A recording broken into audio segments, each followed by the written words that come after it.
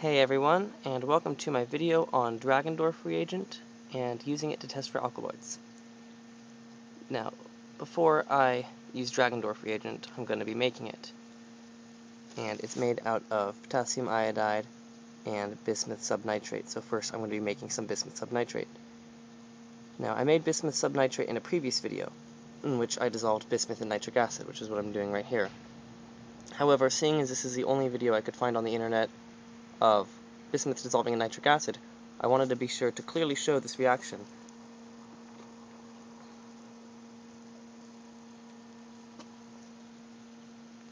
So this is bismuth dissolving in nitric acid.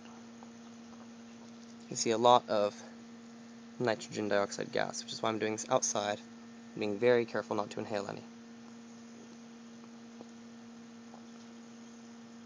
So anyway, I just want to make sure everyone could see the reaction, and I'll be skipping ahead to when I make the Dragendorff reagent. So for those interested in seeing the reaction, here is it, maybe 5 to 10 minutes later. The solution's taken on a different color, and you can see the bismuth is bubbling quite readily. There's 3 pieces in there. Steady production of nitrogen dioxide, though it has slowed down a bit.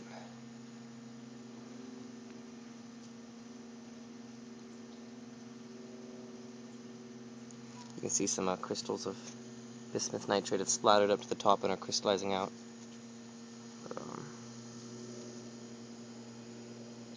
There you go. Alright, now it's time to prepare the Dragendorff reagent. First, get 10 grams of potassium iodide and dissolve it in 100 milliliters of water.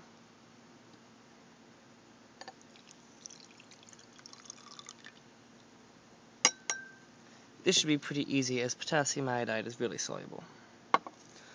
Also, you should feel the solution cool down a little bit, and that's because a dissociation of potassium iodide is endothermic. Next, get 0.8 grams of bismuth subnitrate. After the reaction finished between the bismuth and the nitric acid, I poured the bismuth nitrate solution into sodium carbonate solution. The sodium carbonate was there to neutralize the nitric acid so that the nitrate could decompose to the subnitrate. And I have to say, I was very surprised with the amount of volume I got of bismuth subnitrate. It was really quite large. Anyway, so dissolve it in about 10 milliliters of hydrochloric acid.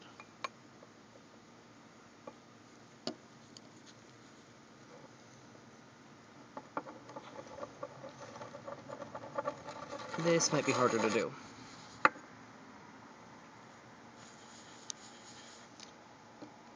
Alright, I'll skip over this part, and both solutions are well dissolved now, and I'm adding the hydrochloric acid subnitrate solution to the potassium iodide solution.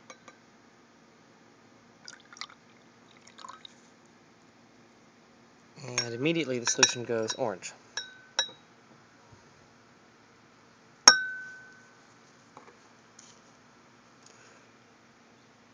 To finish it, add 100 more milliliters of distilled water.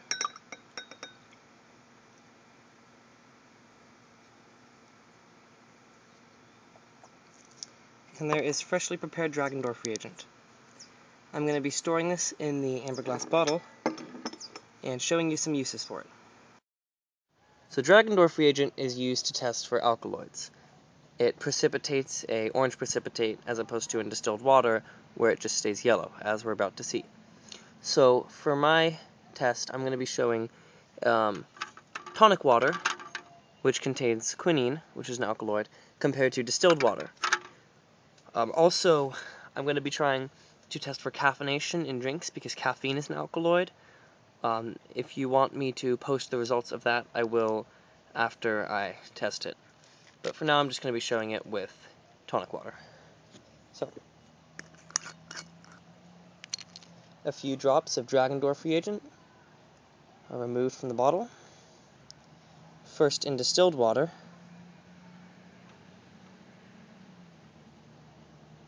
We just see the yellow color as the Dragendorff reagent dilutes. Now, in the tonic water, we see a bright orange precipitate. And that bright orange precipitate is the positive result for alkaloids. So, that's it. Thank you for watching. Please feel free to ask me any questions and give me suggestions for upcoming videos. Alright, all credit for that video goes to the home scientist. I learned it from his video on Dragendorff Reagent, and I got a lot of questions about Dragendorff Reagent after my video on bismuth, nitrate, and oxide, so I thought I'd show it. I know this isn't a Sub for Science video, but I have one channel I'd really like to promote, Chemical Mist, or Mist32YT. It's rather a new channel with a lot of organic chemistry, but really high quality videos, so please check them out and subscribe if you'd like to. Lastly, I'd like to say that school and band are starting up a lot, so I've been really busy and probably won't be able to post regularly for a few weeks, so I might go 2-3 weeks, maybe a month in between posts, but I'll still be online to answer questions and reply, so thanks.